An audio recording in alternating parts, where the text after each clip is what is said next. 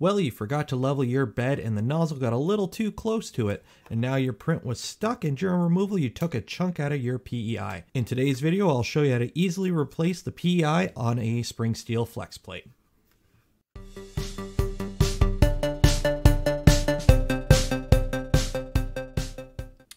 So for anyone that has ever tried to remove a PEI sticker before, the adhesive used is quite robust. So today we're going to be trying something new. Now for this, we'll need a dishwasher detergent pod. This is from Kirkland. And we are going to be submerging the whole flex plate in some water and adding a dishwasher detergent pod. Now please be aware this method doesn't work with anything that could be harmed by submerging in water, such as a PCB bed. Now there are other methods that can be used to remove the PEI itself.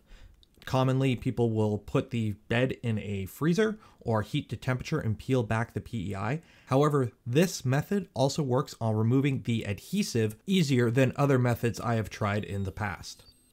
Now, after about a 3-hour soak in the detergent bath, I removed the flex plate and removed the PEI film.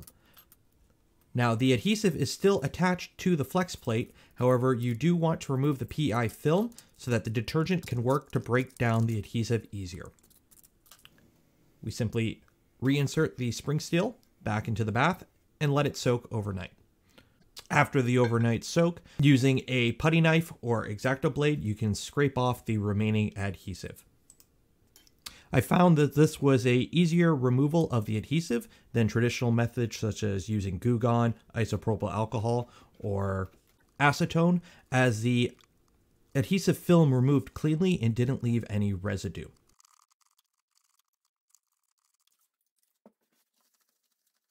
Now, at this point, what I do like to do is scuff up the flex plate before reapplying the PEI. By scuffing it up slightly, and I'm just using a Scotch-Brite pad here, I find that the new PEI sticker adheres better to the flex plate than if it was clean and shiny. Now, for applying the sticker, you will need an X-Acto knife, a PEI sticker slightly larger than your bed, and you are going to want to be wearing gloves at this point to prevent oils from your skin from getting on the bed and ruining the sticker. Before applying, give the bed one last wipe down with isopropyl alcohol or any degreaser. You want it to be as clean as possible. I normally keep a light fan on in the background. This prevents any dust from settling on the flex plate while applying the sticker. Now for applying the sticker, you're going to start by removing the backing of the adhesive in one corner and then peeling back approximately 1/2 to 1 inch of the backing along one side, and this will be your starting point.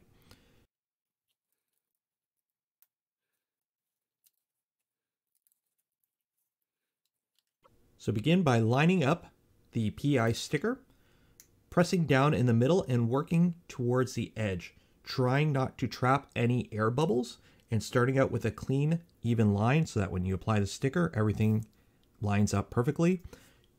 This is where having an oversized sticker comes in handy, as it does give you some wiggle room if things don't line up properly.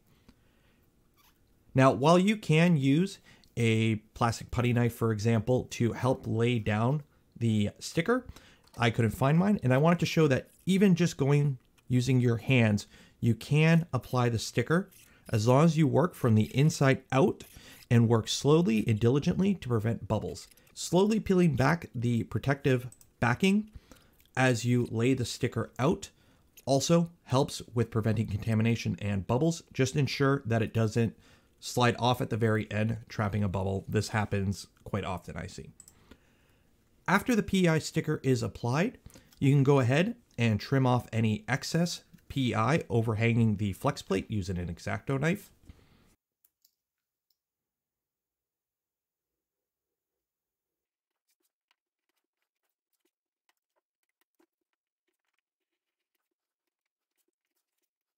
And then go through and ensure that you have no bubbles. Now, if you do have any large bubbles by accident, you can pop them using a pin or just the tip of your X-Acto knife. If you do have extremely small bubbles at this point, I wouldn't worry too much. Those tend to work themselves out over a couple heat cycles or a couple days. After the sticker is applied, you are going to want to put some weight on it. So in this case, I use a old power supply, but you're going to want something about the size of your bed and rigid to evenly space the weight out. The more weight, the better. This will help the sticker affix to the PEI more securely. And after again, letting it sit for a couple hours, overnight, a day, we are now done. As you can see, the sticker was applied properly, has no bubbles, and is ready to put back on the printer. I hope this video has been informative. If you do have any questions, please ask them in the comments below. And if you did like the video, please hit that like button. If you would like to see more content such as this, don't forget to subscribe to the channel. I do printer builds and QA live streams every weekend.